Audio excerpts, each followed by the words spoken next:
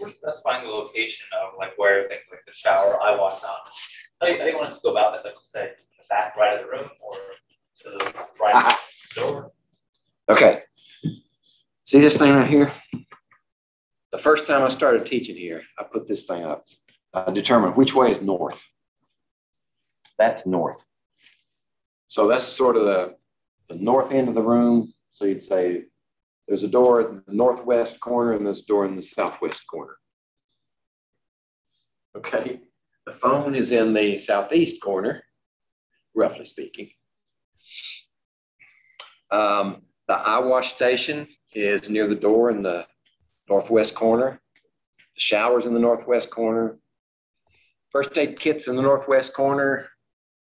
The sharps box is on the floor in the northwest corner. Most everything's over there. On the west wall is the fire extinguisher. Okay, see, that's north. And this is west, that's east. This is south. Okay. In fact, a lot of the stuff we talk about in here for lab safety, you can take that to heart and use it when you're out there in the real world. Like if you go into a restaurant nowadays, you want to be careful, know where the exits are, and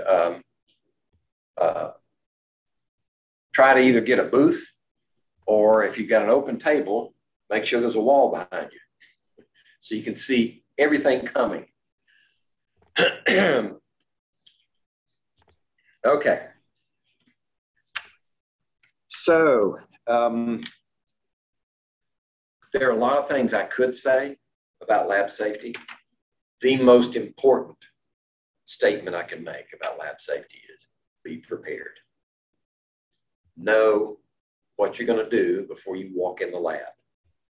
If you have an idea of what's the procedure that you're going to use, the potential hazards that may be experienced, any special safety equipment that you're going to need, lab coat, gloves, which we provide, eye protection, right? I've always gotten from prehistoric times glasses with shatterproof lenses. We have glasses, over glasses, and goggles. It might be hard to find one that's not scratched, so you may want to get a pair of your own. And then you don't have to sanitize them either. Safety equipment. Maybe you're going to conduct an experiment that needs exhaust. Use the fume hood. Right? So if you know in advance what type of experiment you're going to do and what are the potential safety hazards, that's your best insurance policy for protecting yourself and your neighbors.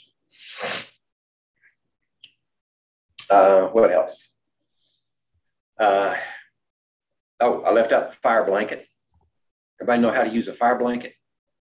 Okay, grab that cord and start winding yourself up in it. And then if you've got somebody to help you, which you should have, you'll drop to the floor, roll around, and the blanket is designed to smother the flames. But if you're ever out somewhere that you can't, right? Stop, drop, and roll. Don't just run, right? What does that do? That adds more oxygen to the flame. So you get on the ground and smother the flame. Let's see. Think of anything else. Phone numbers. I'm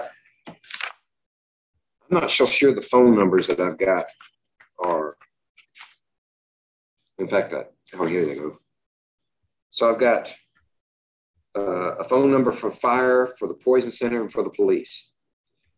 These were, at one time, these were valid. Right? So the fire number I've got is 304-752-3601. The poison center I've got is same area code, 831-1101. And the police, 792-8590. And if all else fails, what was it? What was that movie with Tim Allen, Jungle to Jungle? Remember that one? It says, you know how to call 911? Yeah, 911. No, that was another Tim Allen movie. That was Santa Claus. Yeah. You know how to call 911? He says, yeah, 911. So that's your backstop, 911. Where did you say the data sheets are? Oh, the safety data sheets. Yeah, they're in that notebook on the right back there by that wooden box, which is a barometer, which doesn't work. But they're all in that. Hard copies are in that book, data sheets. Eventually, at least in Blackboard, I had them all in Blackboard, so you could look at them up. And eventually, I hope to get them into Brightspace. The material's there. I just haven't edited it in. And they will tell you, so when you have an experiment, you look at the materials that you're going to be using, and you can check the hazards of that material in your safety data sheets. Let's see. You ever work in a lab alone, or at least have somebody in close proximity that knows you're in there, that can come running if you have trouble. Other things like no open-toed shoes, pants cover your legs, your lab coat goes down to the knee.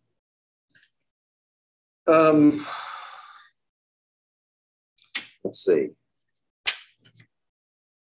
Think about what you're doing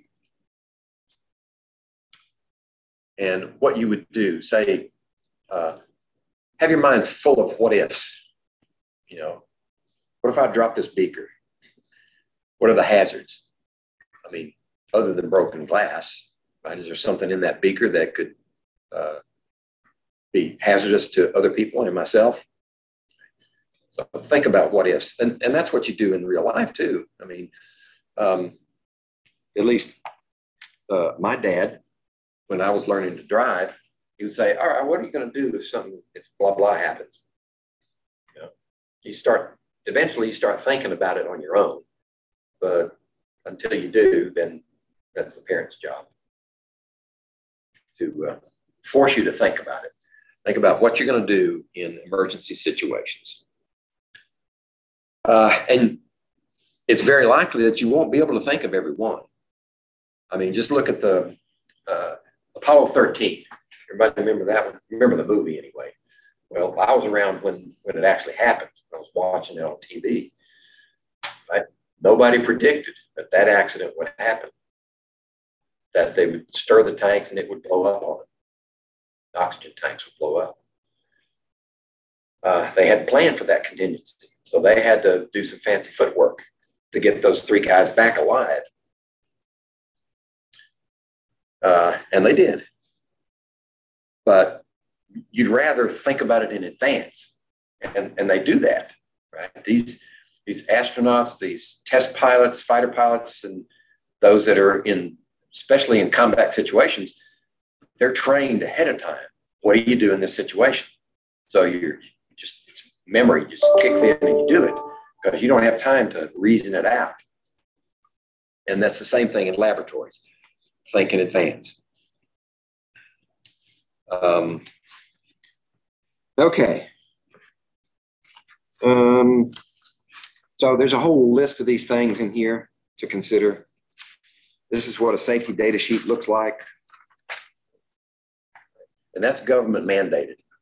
They have to be this way.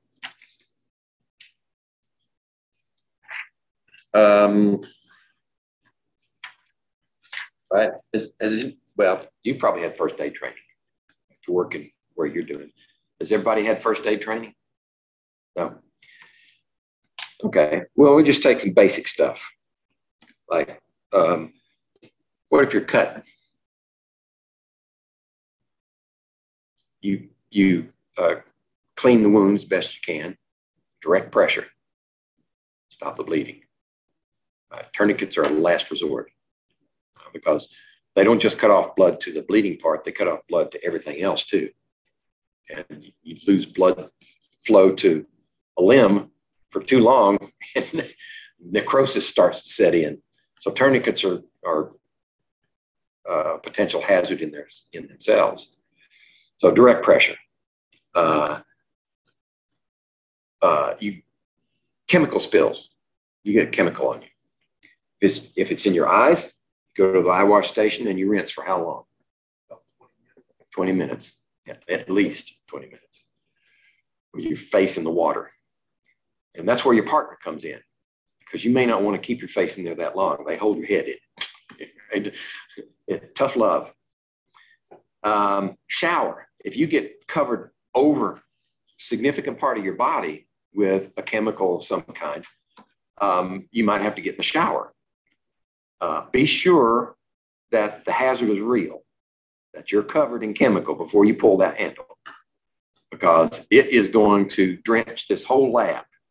The floor will be that deep in water very quickly. And it has to be to get you cleaned off. Whatever, if you've got a spill on your lab coat, which is what it's there for, strip it off. We don't expect you to get buck naked, but the water, you're going to have a lot of water drenching you when that happens. And it's better to have water all over the floor than a seriously injured person.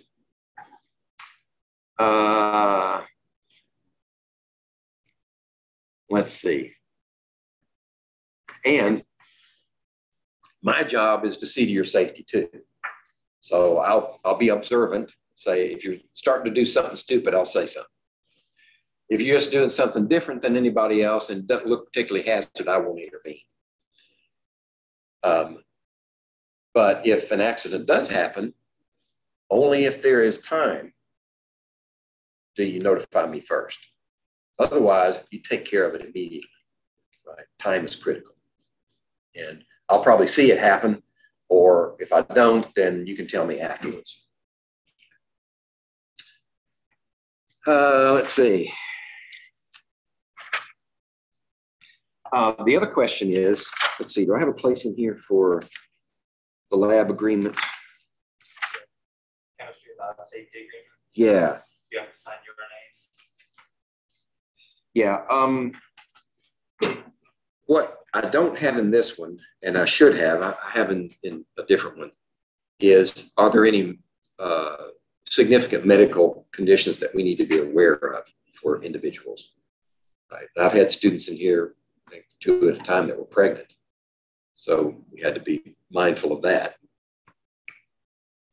And if you have any other chronic illnesses that we need to be aware of, right? If we have some noxious fumes that are going to be generated and you have lung problems, we don't want to expose you, right? So even if we would normally conduct an experiment on the benchtop because the fumes are not that bad for you, they could be potentially life-threatening, right? If you are an asthmatic, for instance, we need to make sure that you have your rescue inhaler available, and I know where it is. So if you become incapacitated for that reason, then I can get it to you. So things like that. Okay, general safety. If you're going to probably bring your backpack in with you or some other stuff, that needs to be away from the work area, right? You can put it on one of these tables, chairs. We never use them for anything else. Don't leave them out on the floor. And if we're going to be using an open flame, right, you don't want your lab paper close to it, right?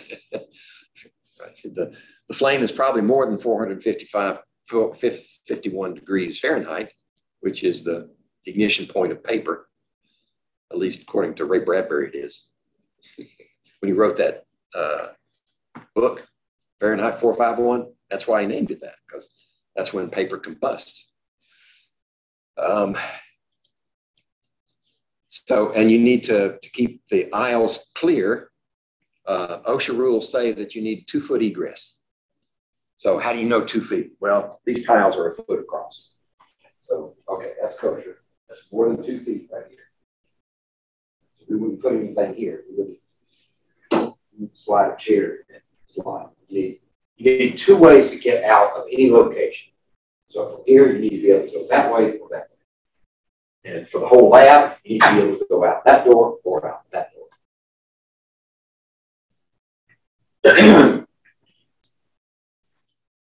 Let's see, what else? Oh, eating and drinking. All right, since the lab space is used both for lecture and lab, I sort of treat it as a hybrid. So if you have a drink, which I will have, and when I do a lot of talking, my throat gets dry. So I keep my drinks up here because I don't ever do anything with this space. So my drink will sit up here. If you have a drink, put it up here. But in your work area, no eating or drinking. And if somebody comes in and tells me I'm wrong, all right, I'll change. But until then, I'm God with a little g. Okay, so we have the lab safety quiz, and you can look at the schedule, the course schedule, and it tells you in there when lab reports are due. Right? What you'll notice is lab reports are always due on the day that we go into the lab for the next activity. So that could be a week break, it could be 2 weeks break, whatever the case may be. So this one, since our next lab is next week, this one isn't due until next week. But, oh yeah, you can turn them in early. That's not a problem. In fact, if I were in your shoes and I were done, I'd want to do that. It gets it out of my hair. I don't have to carry that stuff around. Now the instructor has to carry it around. Any questions? First aid station? First aid. It's behind that pole. Okay. Yeah. In fact, there are 2 boxes over there. Okay. I didn't know. I wasn't exactly sure. And I was like, well, I think that, but that looks like a paper towel. Oh, the white thing. Yeah, that's paper towel dispenser with no paper towels in it. So when we need paper towels, I've got a roll of them in the prep room that I'll bring out.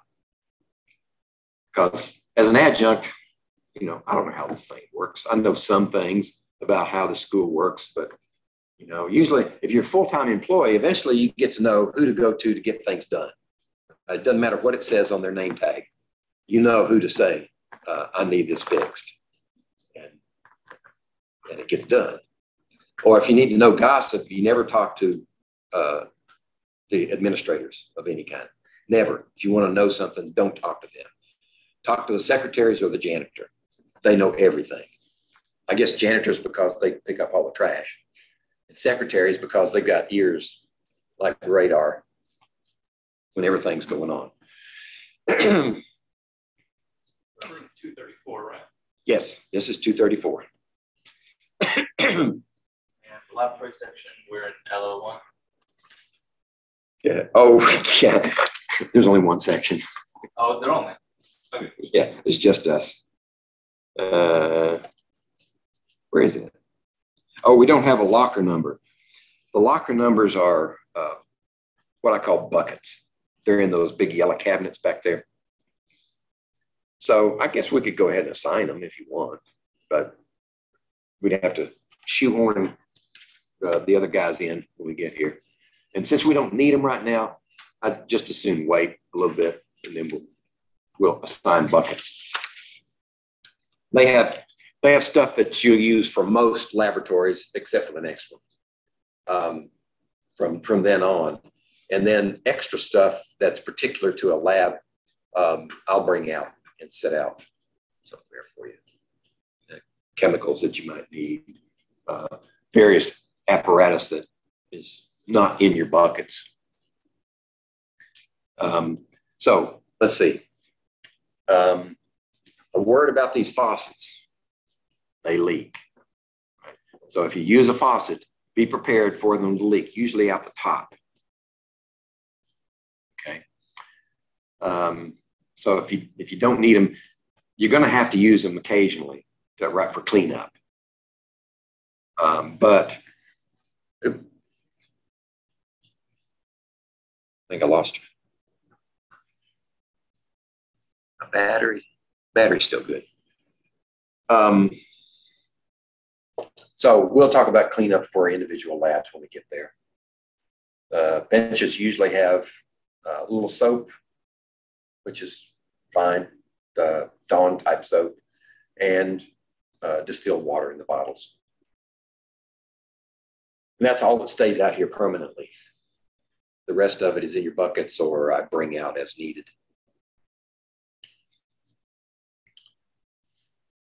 Okay, so I didn't bring the other lab, but we can talk about the graphics today, or we can talk about it next week. If you want to get started on it, maybe I better introduce it anyway. What does that one do? Introducing graphing techniques, right? How to present data in a graphical form. That's basically the objective of that exercise. Because when you have things like, let's say, we're going to do an experiment along the way with gases. And it's based upon Boyle's law. So we're going to relate the pressure of a confined gas to its volume. And you make measurements, right? You measure the pressure, measure the volume at each instance, and then you change the pressure and measure the change in volume, and you get a set of data. Right? You'll have pressure and volume. And they'll have units of measure. We won't worry about those right now. But you have different values, right? These are data points, right? For this one, you have a pressure and a volume. So on the Cartesian coordinate system, you can map that as pressure changes, volume will change, right? So for each one of those, we have a data point with an X and a Y value. Right? So we might have one here. For low pressure, you'll have high volume. And then if you increase the pressure a little bit, the volume will decrease. So this is an XY coordinate system. You have those values. Learn how to graph those. And then you get, for this particular example, you get values like that. So as the volume decreases and the pressure increases, they relate that way. And you can draw a best fit curve on those data points. Okay? Show you how to do that graphing and what other scientists would be expecting to see in your representation. Right? They need the coordinates. You need units of measure identified as whatever it happens to be, 1, 2, 3. You pick the units. And then you have a title. What's that graph about? That's the title. Then you have your data points. You have these. You have units of measure, right? Say this one is in atmospheres. And this one is in milliliters. You mark that in there also. So all that information is required for anybody to look at your graph independent of anything, any text that surrounds it. These things have to stand alone. Right? So if you need to say something in particular about that that's not in this scenario, you would have a caption information. Right?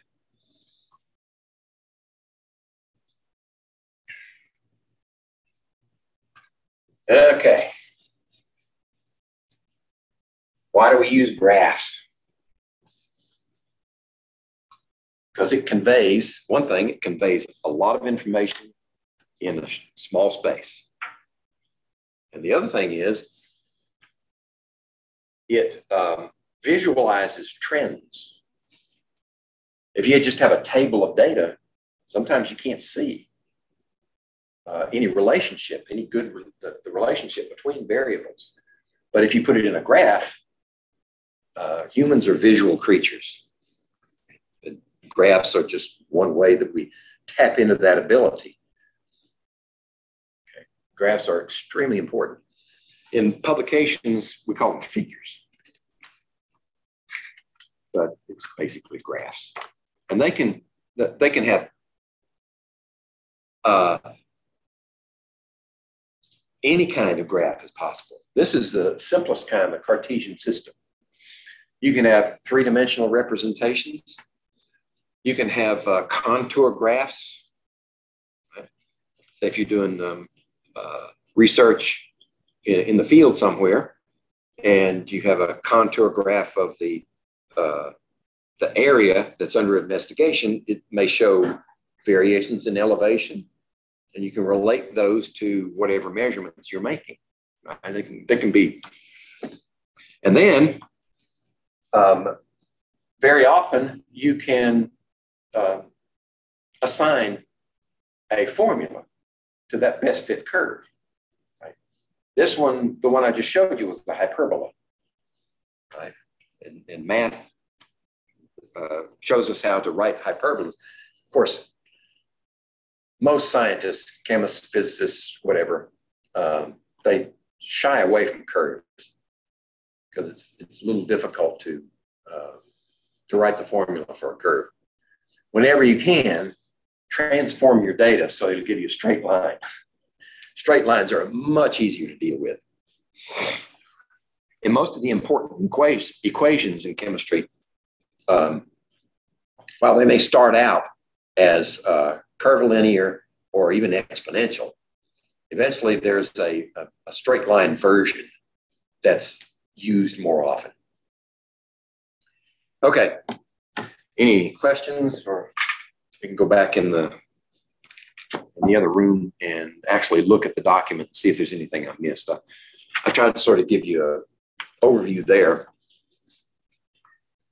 So I think I lost my other student. So let's see if I can do this. We'll take a quick look at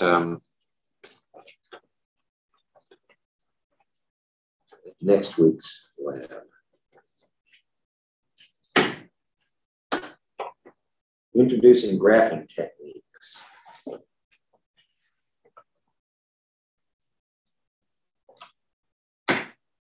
We don't have to be, well, actually the lab is supposed to be conducted next week.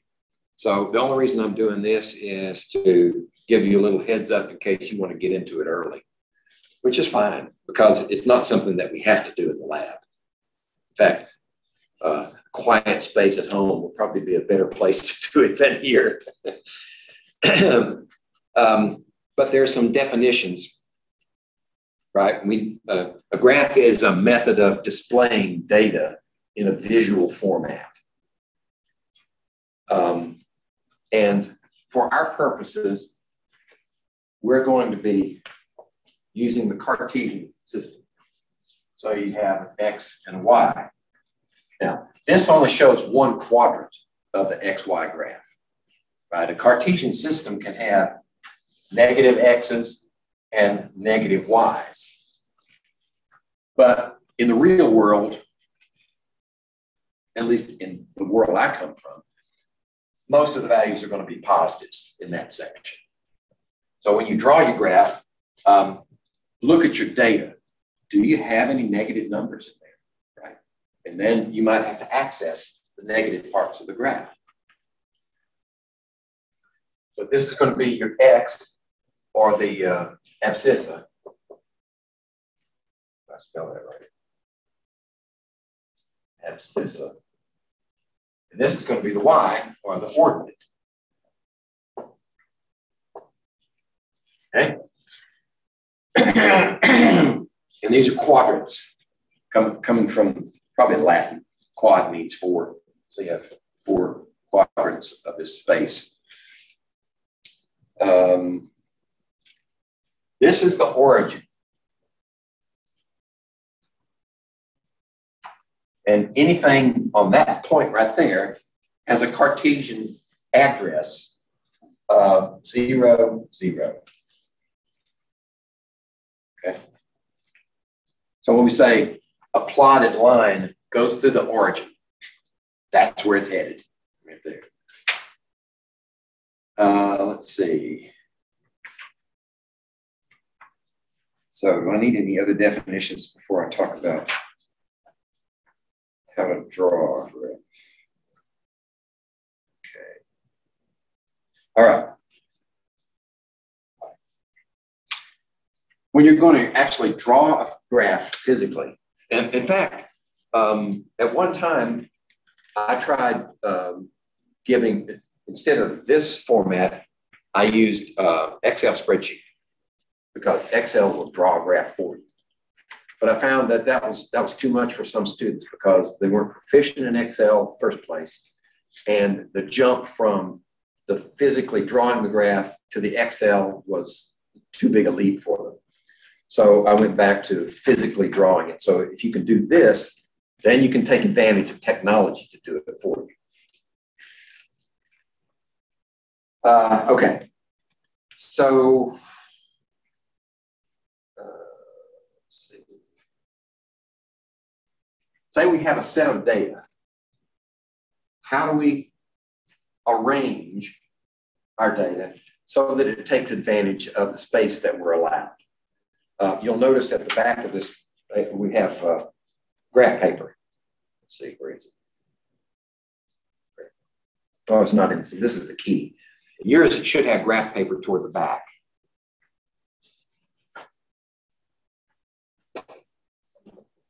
Okay. Now, that may not be enough. Right? So you start to draw your graph and make a mistake, one that's unrecoverable. So you might need some more graph paper. Let me see, did I bring some more with me?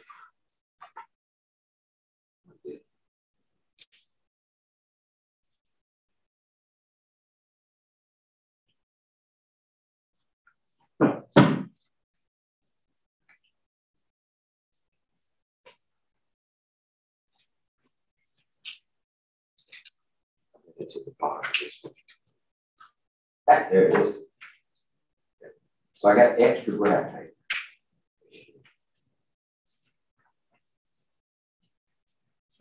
The machine's taking it together. You think you might be, it doesn't take. You never have too much graph paper. And you'll notice in that graph paper how it's laid out. It's got major and minor lines on it. So it's got dark lines and then the lighter lines between them. Notice that between each of the dark lines is 5 light lines. So that's important when you're deciding how to lay out your graph. What you should do when you're drawing your graph is take advantage of all the space that's available. If you need some negative space, then on your paper, well, first thing is orientation. How are you going to orient your graph? I mean, in this case, are you going to orient it landscape or portrait? Right.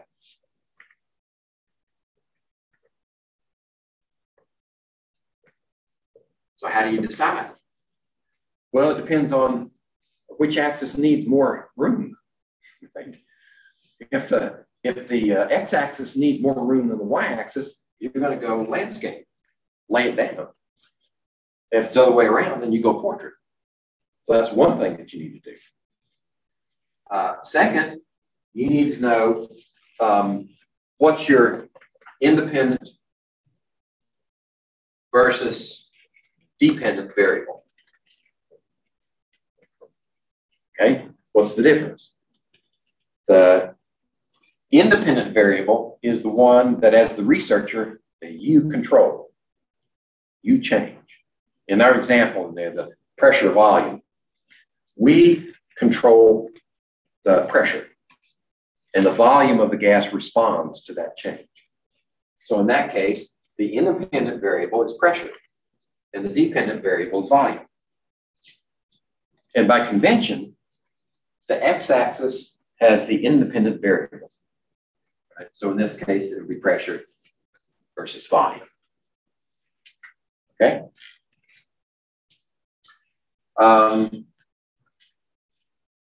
All right, so now you have your axes identified, and then you also want to use all available space. Available space. In other words, you don't want to set your graph up. So you got this big sheet of paper and your graph is like here. Right. That's a waste of space. So you stretch, you use as much of this as you can in both directions so that your graph will cover the paper. Right. That way you can see more detail. Right? This way, that could be anything. I could have fallen asleep drawing my graph and made a big smudge, and there it is. So use all available space. Then, and actually coordinating with this is the scale size. Scale size, and actually subunit of that is divisions.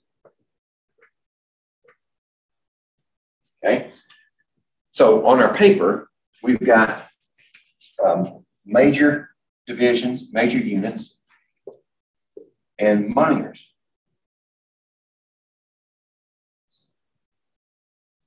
Okay. So you want to select your units, right? You know how far you can go. Say the pressure, you can go up to maybe 4 atmospheres. So if we say 4 atmospheres is our maximum, then how are we going to divide the rest of it? Well, if we go 1, 2, 3, 4, there'd only be 4 there. So maybe that's all we can use in this scenario. You want to set it up so that your subdivisions are easy to read relative to the data that you have. So if you want to mark off in tenths, you would make a whole unit here, so you can use 5 and 5. Right? This would be a half a unit, and this would be, so there are your tenths. Okay, so this would be 1, this will be 2, this will be 3, and hopefully our paper goes out far enough for 4. So now you got the maximum units on that axis. Check the other axis. You know, how far do you go on volume? Well, in our particular experiment, we go up to 10 milliliters. Is maximum. So you want maybe like that, and on that axis you would have 9 here. So it looks to me like eventually we're going to have to go portrait, right? Because this is going to have more units required. So we flip it this way, and in that case, well, actually, it takes practice. It takes trial and error sometimes.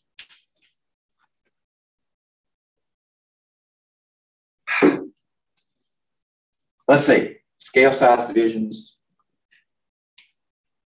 and not necessarily in this order,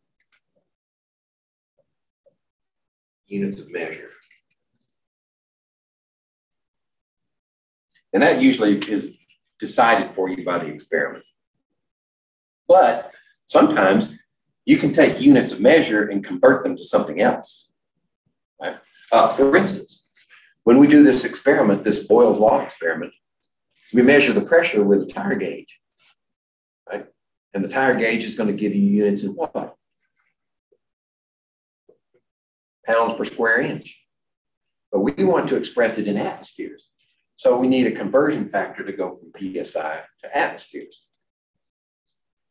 If we plot it in PSI, that would still be a valid curve. But say your instructor says, no, it has to be atmospheres. You know, and I'm God, so you have to do it my way. You know, that kind of thing. So you need to know the conversion factor, and I'll give that to you, of course. Well, actually, there's a reason for converting PSI to atmospheres. Because in this case, the pressure on the gas right? We have an enclosed vessel, actually a 2-liter bottle. And you have your syringe in here, like that. And it's capped off here. So you got your trapped gas in here, and you put pressure on it, right? And you can measure the volume. Well, what's the pressure on that gas? Well, we measure in this nipple, we measure the pressure. So this is gauge pressure. Let's see. That's gauge pressure, but there's also atmospheric pressure on it. Whatever the atmospheric pressure is, we have to add to it. And they have to be the same units of measure. Right? So I choose atmospheres. My barometer reads off in inches of mercury. So we convert that to atmospheres. And this is in PSI, so we convert that to atmospheres. Then we can add them together. So that's why we chose atmospheres here. Okay, let me see if I got everything.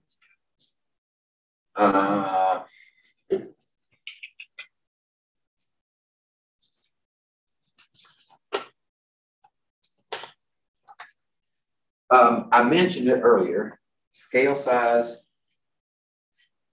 divisions. Okay, this could be also major divisions and subunits. You want to pick your subunits so that you can take your data and easily plot it. That's why I like to pick, have 10 marks between, so I can do tenths at least. Okay, so these are all the considerations that you need to prepare a graph. Now, once you get those data points plotted, sometimes it's instructive to do like I did here, draw a best fit line. Right?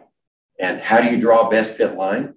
Well, curves are kind of difficult, but it's still the same idea. You minimize the distance between the line and the nearby points.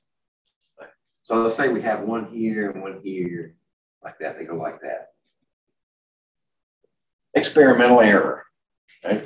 So we draw the line so that we minimize the distance between all the lines. Straight lines are easier to do, but you can use a French curve and it helps do this.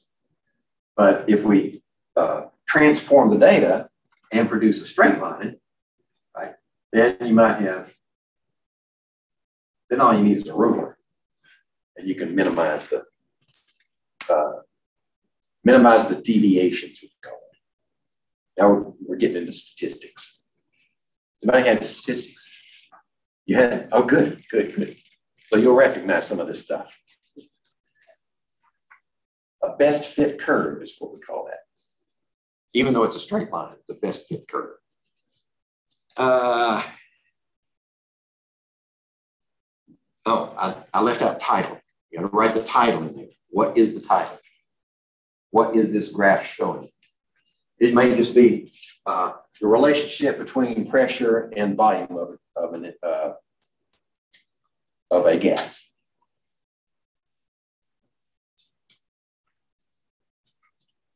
Now, once you get your line drawn, let's say we have, doesn't have to be pressure and volume anymore. Let's just hypothetically say, let's just say we have a straight line. Now, we can express that in terms of an equation, right? Everybody remembers this one. Right? Y equals mx plus b. Right? X values going here, Y values are here. This is the slope of the line. This is the Y-intercept. That's why we like straight lines, because they're very well behaved.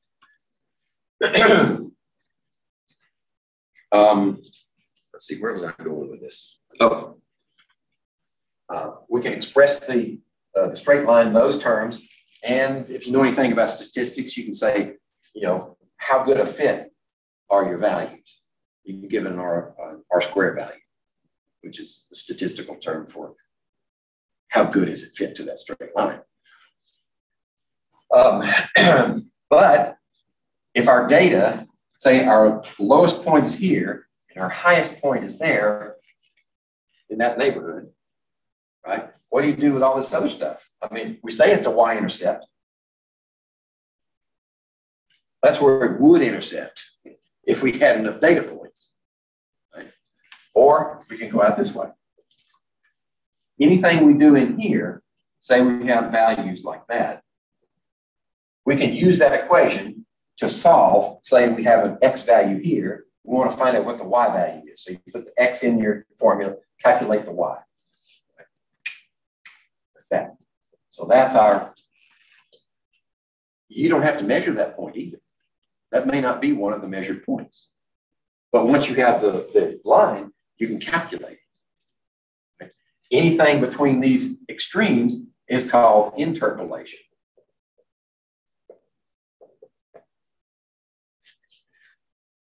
You can still, since you have a mathematical formula, that formula doesn't care where it came from.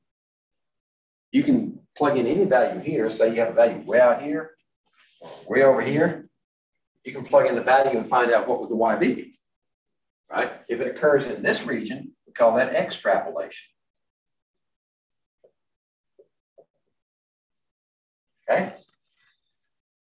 Now, in a statistical sense, how good are your numbers when you calculate like that?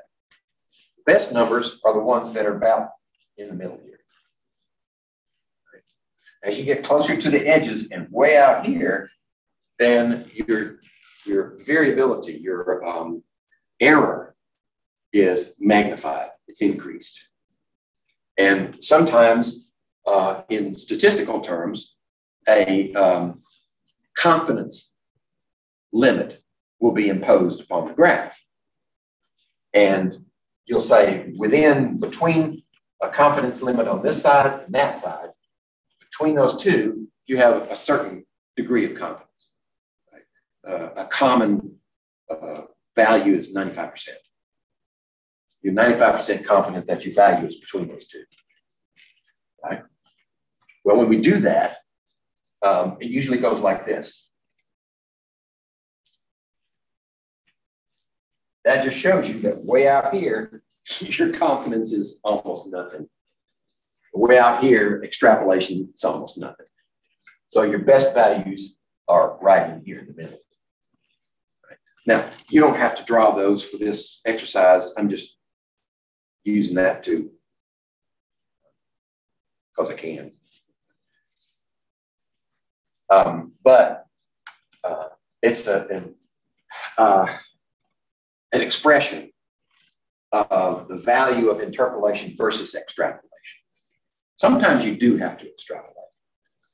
And very often we use extrapolation to say what might be in this region. Do we need to design another experiment to extend our knowledge out that way? Let's see. We can calculate the slope of a line. Right? What is the slope? The slope is rise over run. So what's rise? It's a change in y. So if we go from this point to that point, how far have we gone? Well, in y terms, we've gone here. Delta means a change. So we've changed a positive amount in y. How about x? Well, x we've changed here, this distance. Okay? So the slope of that line is the change in y over the change in x. That's the slope. There you go. Okay? That's valuable information, and you're going to need it in order to write the equation. Now you need to know also the y-intercept. Even if it's extrapolated, you need to know it to write the equation. So how do you do the y-intercept?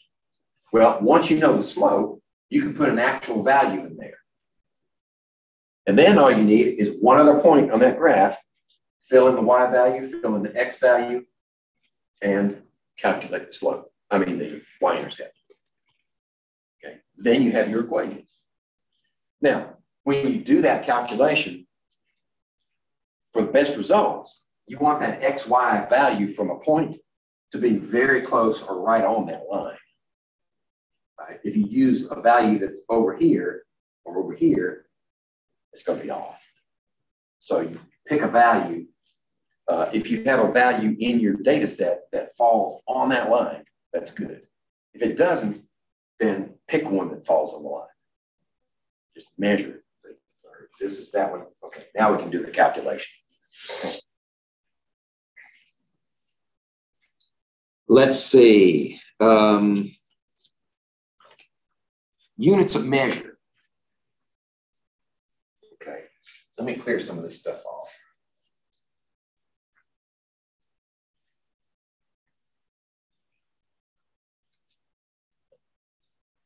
There are examples in this exercise.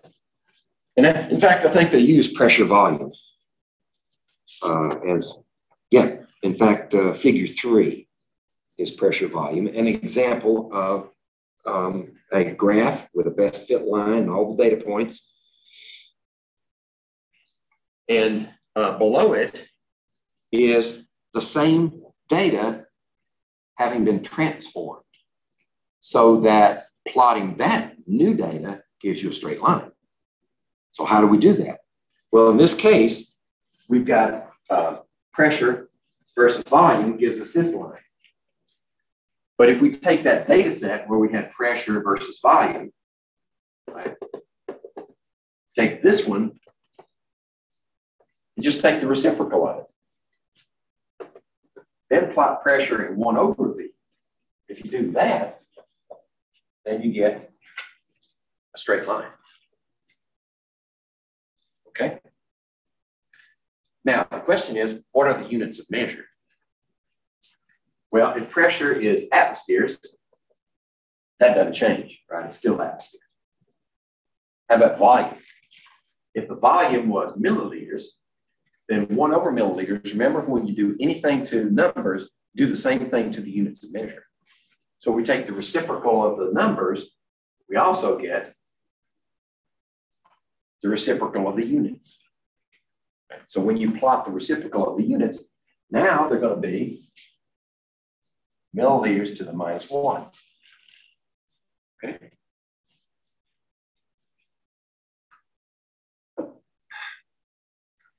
I'm going to save an explanation for that. It may have an explanation in here for why that works. For when we look at gases, when we go into gases, then I'll re-explain it of why that transformation works. Let's see. Let's see some other examples, other applications. Titration curves. I think not all of this is required. I think I've got a good bit of bonus in here. When you get into these other applications where you're plotting a titration curve, where you get that sigmoid curve on the figure 5, where it goes like this. I left that out of the required section. You can do that if you'd like. And then there's a broken curve on figure 6. Part of the curve is down here, and another part of the curve is over there.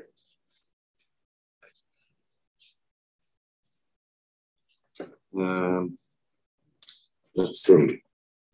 And I put points, I think. Do I have points in all of them? Okay, good. So that gives you an idea of what they're worth. And then we get over to, let's see, page. We got the same page number on these. That doesn't help any. There's a bonus section. Here it is.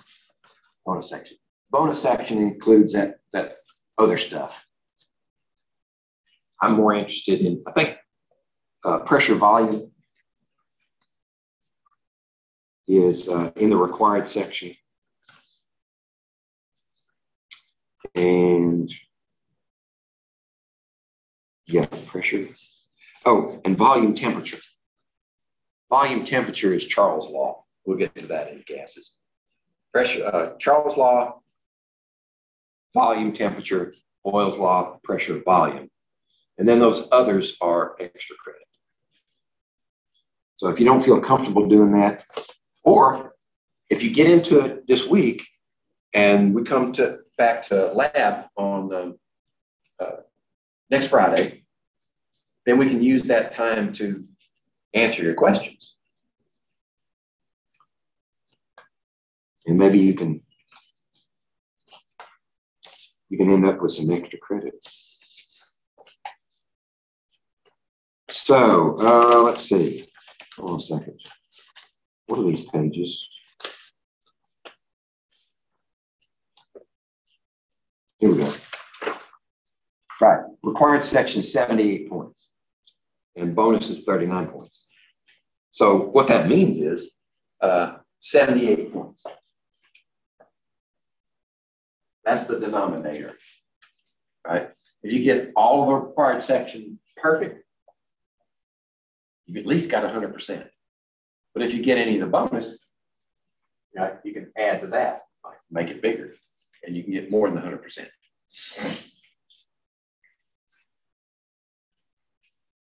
And that's the way I do my exams too. If there are any bonus in the exams, they go into the points, they're going to the numerator, but not the numerator. I mean the denominator. I know some instructors like to have so many 100 points for the whole year, and you accumulate points as you go. I never did sit right with me. Doesn't give me enough flexibility. But for individual exams, if I have to make corrections in the exam due to mistakes that I've made, then that kind of screws up my total point count.